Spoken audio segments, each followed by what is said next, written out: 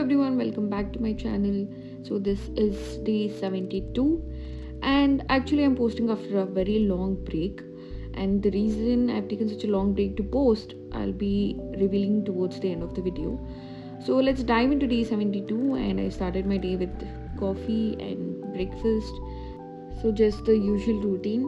And since the past week I've added one more thing to my routine, that is meditation.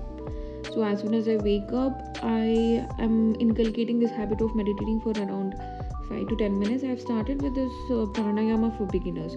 So there are a bunch of videos which you can find online on YouTube and stuff, where they'll guide you how to start. Just a few minutes to spare every day, but it is making a lot of difference on your mind and body. I feel less stressed, less distracted, and less overwhelmed. Even though it's been just a week, I could see the difference. So that's something which I'm happy about and which I've started. So today's agenda was to finish hematology. I have done a few lectures previously, so I think I've done only 3 to 4 lectures, and I was supposed to finish the rest of the hematology today. That's the agenda. And by the end of the day, I did end up finishing almost all the lectures, but I am left with hemostasis and blood transfusion. So I need 2 hours more to finish this. Tomorrow's plan is to revise all of these lectures which I finished, and to finish the rest of 2 or 3 lectures which is left in hematology.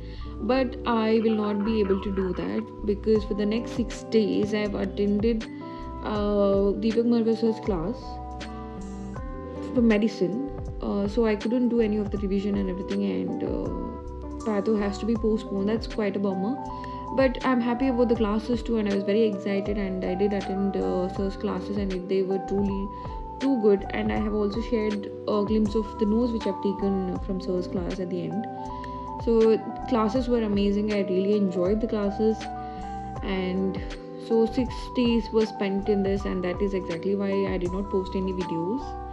And after I was done with all the lectures and everything, I celebrated the small win with pizza from my favorite place called Suzy's.